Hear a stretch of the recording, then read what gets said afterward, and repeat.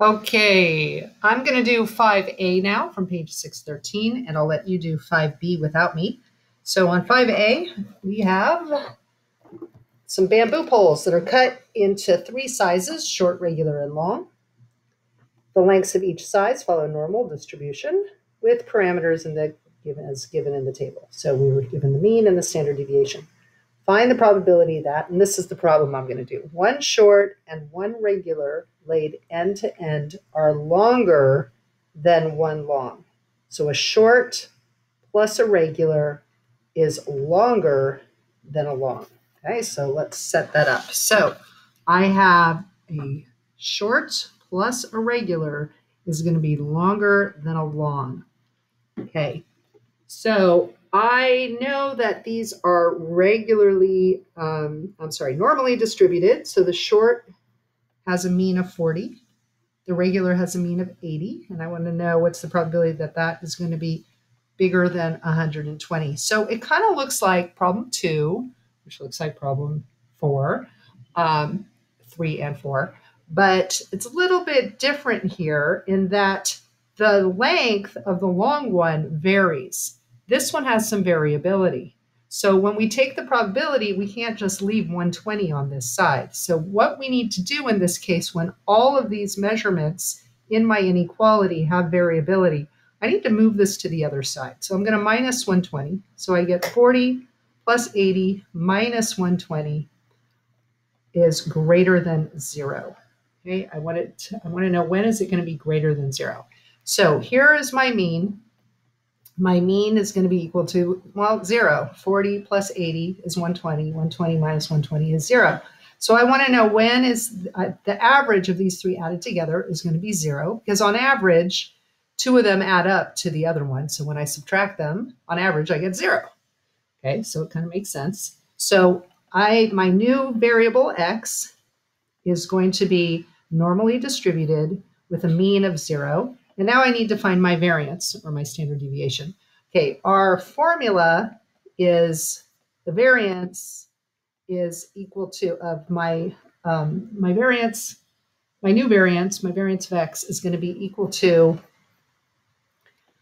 I'm not multiplying these by anything, so it's just going to be equal to the variance of s plus the variance of r minus the variance of L. But here's the tricky thing.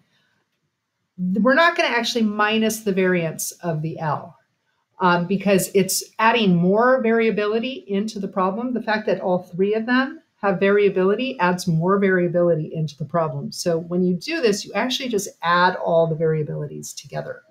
They explain in the book something about how you're going to be squaring a -1, and so therefore it becomes positive. But the way I kind of think about it is all three of these have variability, that all that variability piles up, making the problem even more variable, the answer even more variable. So you're not going to subtract a variability. Okay, so what I've got here is I have my variability of the short is 2.1. So it's going to be 2.1 squared. And I'm not multiplying it by anything. Okay, these are just one S, one R, and one L. So I don't have to worry about A or A squared. And then I'm going to add that to the variability squared of the regular one plus the variability of the long one. So all these variabilities are going to pile up. They're all going to get added together. So if I take these, square them, and add them together, I get 34.1. And so the standard deviation is going to be the square root of 34.1, which is approximately 5.83. But I'm not going to put this into my calculator. I'm going to put the exact answer into my calculator. The standard deviation is the square root of 34.1. That's what I'm going to put into my calculator. Okay, so now I know that my variable, my new variable, which is these guys combined together, is normally distributed with a mean of 0 and a variance of 34.1. And when I put it into my calculator, of course, I am going to have to put in the standard deviation, which is going to be the square root of 34.1.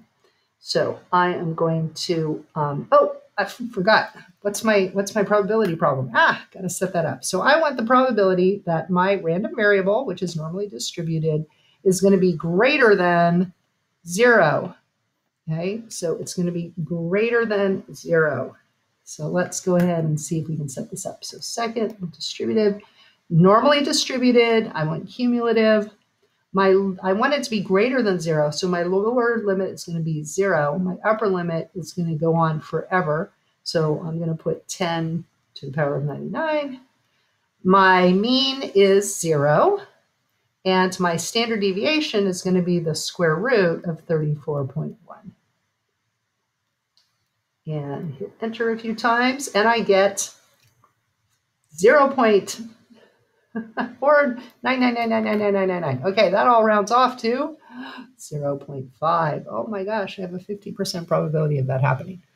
Okay, so there is problem 5A. Problem 5B is basically the same thing, except now you're going to have 3 short lengths. So you're going to have short plus short plus short being shorter than, so that would reverse the inequality, 1 long one. And then remember, since this has variability, you got to move it to the other side. So when you're setting up these problems, when you're doing your probability, this number, you don't want it having any variability. So that's why I couldn't use the 120 here. I don't want this side having any variability. Anything with variability is going to be on this side. All right, good luck with 5B, and then you're done.